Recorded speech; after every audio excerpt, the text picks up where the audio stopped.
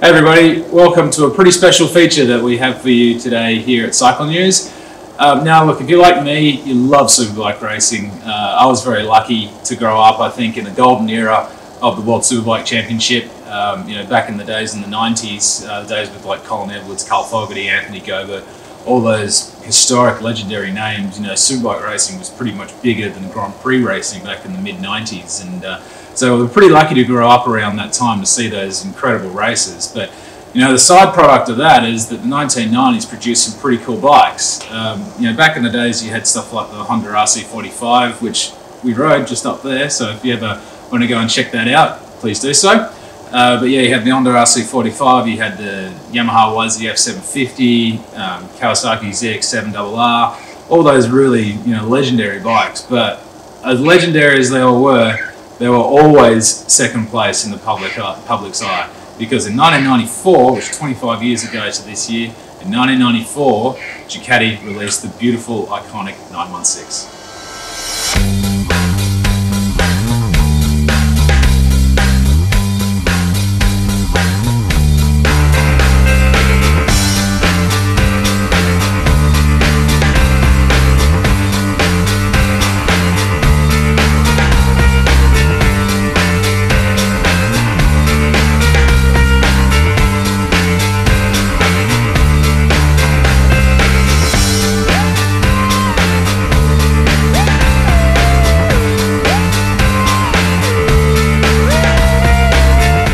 Right, so this lovely man to my right, Mr. Dan Trotty, he is what we call Ducatisti. The guy bleeds red blood. He loves that kind of stuff. He's got what have you got? You got a 888. You've got a 888. I have this. I have the the Super Hooligan Scrambler. Yeah. I have a Multistrada. Multistrada. And over the years, I've had lots and lots of I've had lots and lots of Ducatis over the years, including 749, 999. Wow. I have a 450 RT dirt bike. Wow, far out. So yeah, so he's real into it, this guy. But this is a pretty special bike. I mean, throughout the course of Ducati, particularly Ducati Superbikes, they obviously had special edition bikes, sport production bikes as they were called. So yeah, you had 94, 95, they were and for this bike, the 916 SP, they were 955cc. Well, they sold a 955 kit for US AMA racing, and those have special case, and they're pretty rare. Yeah, yeah. So they were the in 96 they had the 916 SPA, like SPA in America.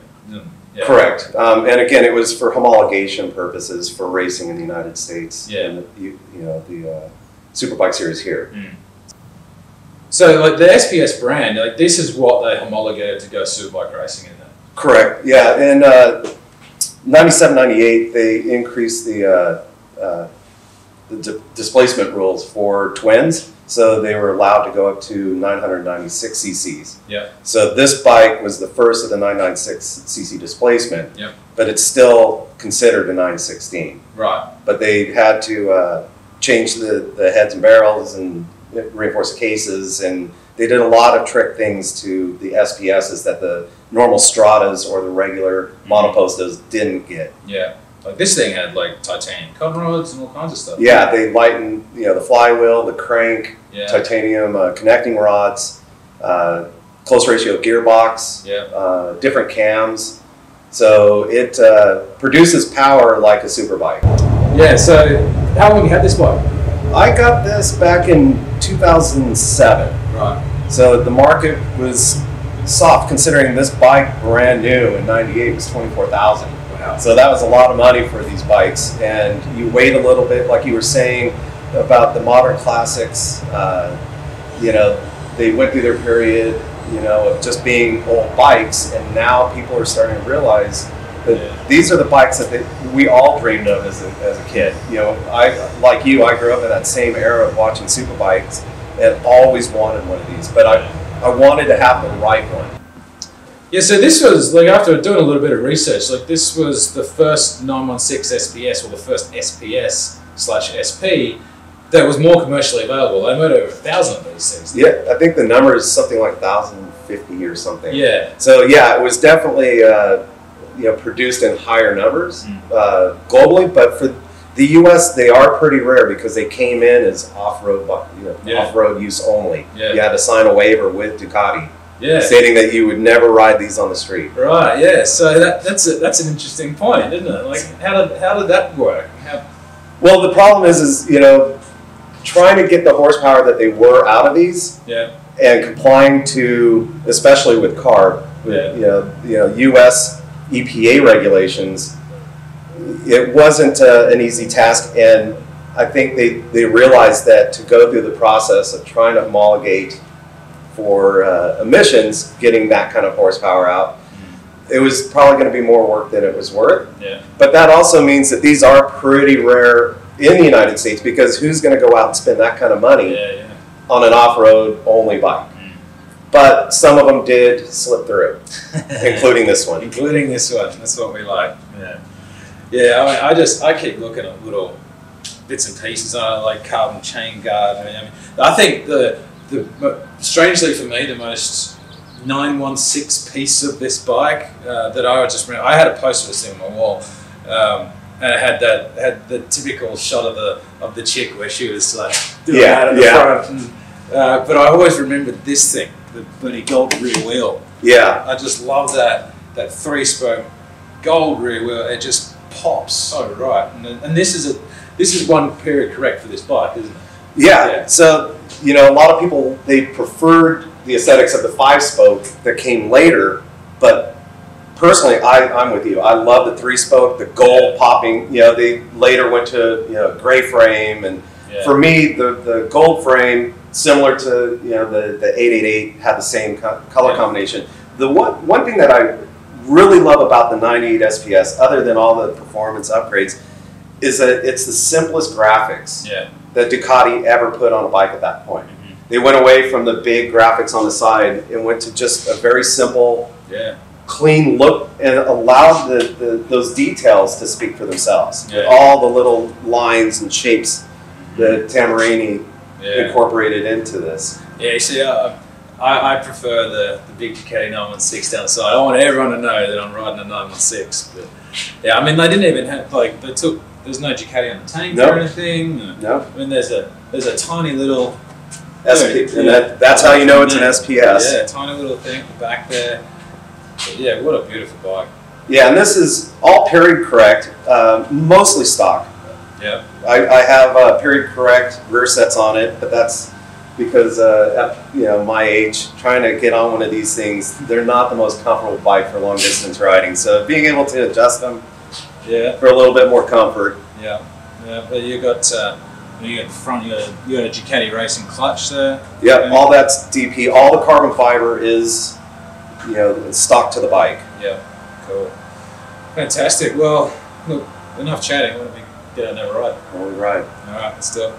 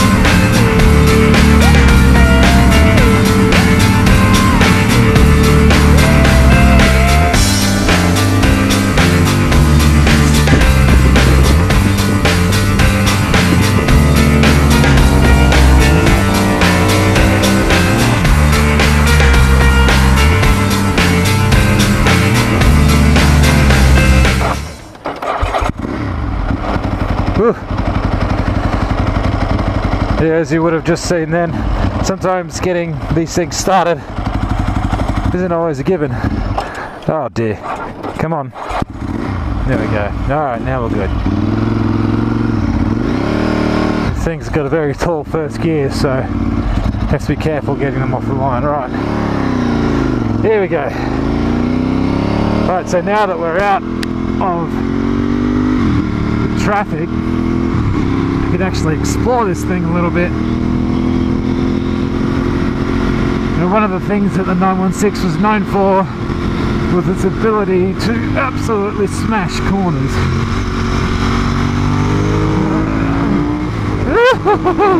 Oh, it just steers so lovely. I mean, I don't like to use the term like a 250. It doesn't steer like a 250. It still steers like a big bike, but it steers beautifully. I mean, like, those of you that had an eagle eye will notice that the tyres on this thing back there before were not exactly brand new, but it doesn't seem to matter. The chassis is just so beautiful and poised, and it just steers telepathically. Yeah, this is where the 916, 996, this is where it shines. Twisty roads. No, I mean, it shines better on a racetrack, but we couldn't get the time to get out there, unfortunately. Plus, it stands pride and joy, this thing, so I didn't want to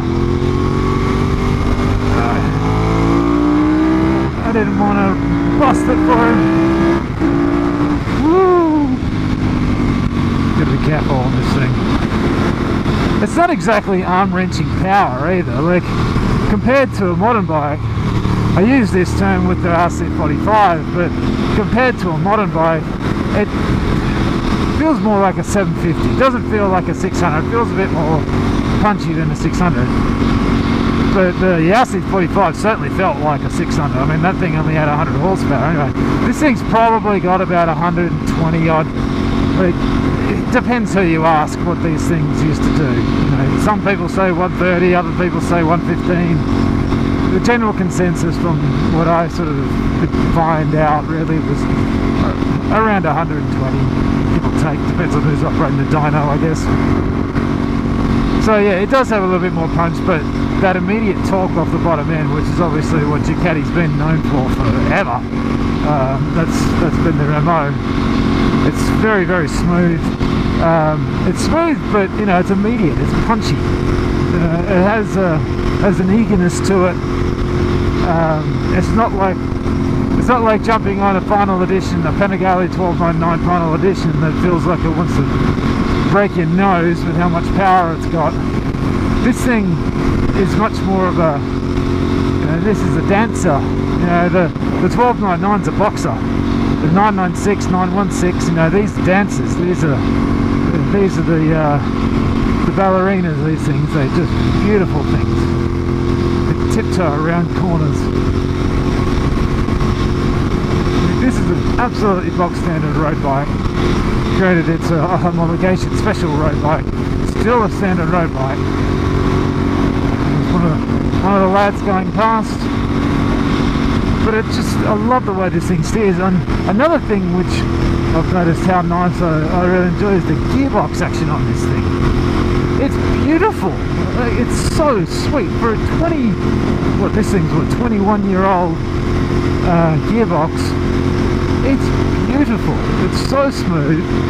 It just sneaks into gear. Lovely, lovely feeling. A lot of modern day gearboxes could learn a thing or two from this thing. So this area's had a lot of rain recently, so I'm keeping my eye out to make sure that everything's still open. Alright, we've got 8 miles of twisties. This is what's up. Yeah, like it just winds, that's third gear. It just winds like nicely.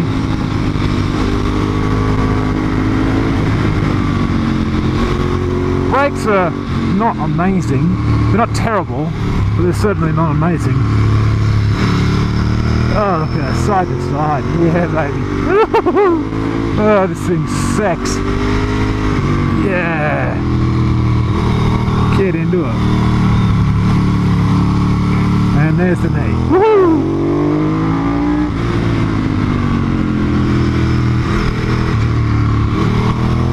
Bit of rocks everywhere around this place too, so got to be careful. It just loves it. It's so smooth in the way this thing turns. Man, Ducati got this thing so right. Yeah. Woo! Sorry, there's a lot of yeahs and blues here, but I'm having a good time, boys and girls.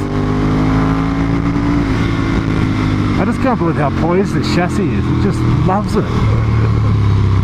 Oop. A little bit hot in that. It just loves banking into corners. The road's super dirty here too. So when I was saying before about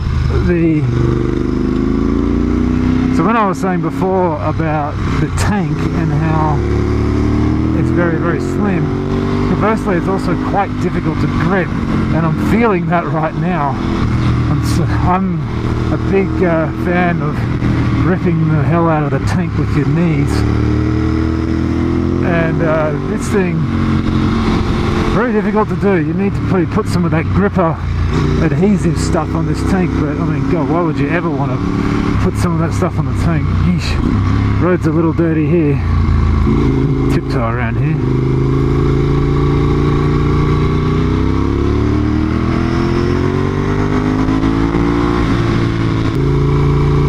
Tell you what, it's certainly not the most comfortable bike to ride. It's good when you're giving it to it, and it must be amazing on track, but with this straight up comfort, it ain't a lot.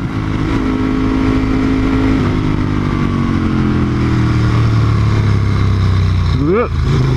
Yep.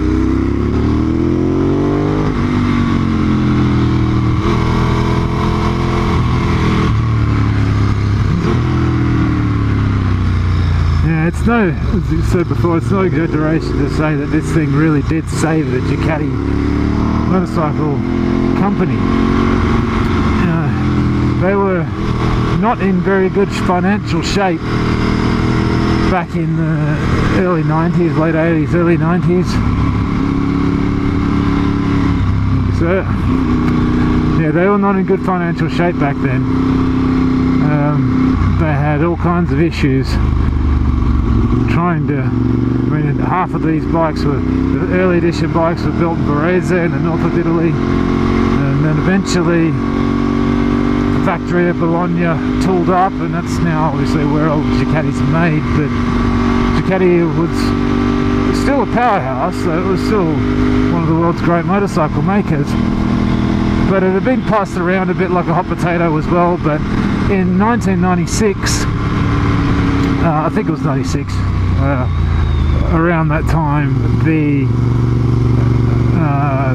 Texas Pacific Group, TPG, they owned Ducati. They bought Ducati off the Castiglionis. Castiglionis went back to doing the Augusta, and one of the big things that TPG did was they really tried to improve the build quality. Early 916s were plagued with all kinds of issues, predominantly electronics issues, voltage regulators, rectifiers, all that kind of stuff. They had some major electronics issues that caused a number of recalls as well. But now the TPG group, they ended up putting a lot of effort into quality control. They changed the Japanese ignitions and just fixed up a few things, because the base package was so good that they didn't need to do a lot. They just needed to fix a lot of little things, nothing major. And as a result, it basically put Ducati towards, you know, the path that it's on now, being one of the biggest and most successful companies in the world. I mean, it's still, the financials of the company are very, very good. I mean, they're owned by the Volkswagen Group now, which owns Audi and all that stuff, so they're part of the world's biggest automotive conglomerate, I guess. However, they still do want to sell them.